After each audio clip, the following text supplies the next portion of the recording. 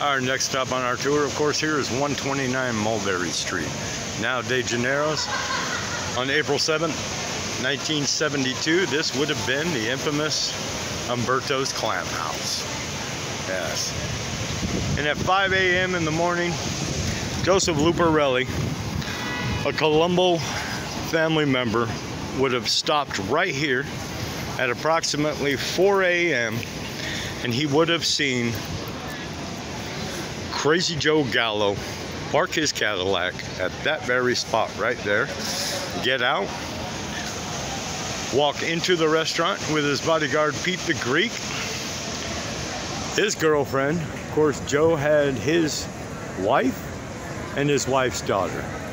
They entered the front door here, and as soon as Luparelli saw them enter the restaurant, he of course made a U-turn, went right down here to 91 Mulberry Street, which you saw earlier.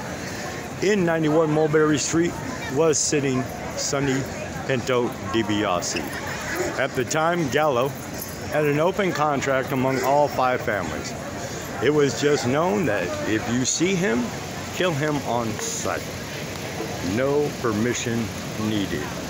So, of course, Sonny would have pulled his car down here, parked right here in the street here. Luparelli would have been driving the blocking car, would have pulled it right up into this intersection here to prevent any additional traffic from going down the street.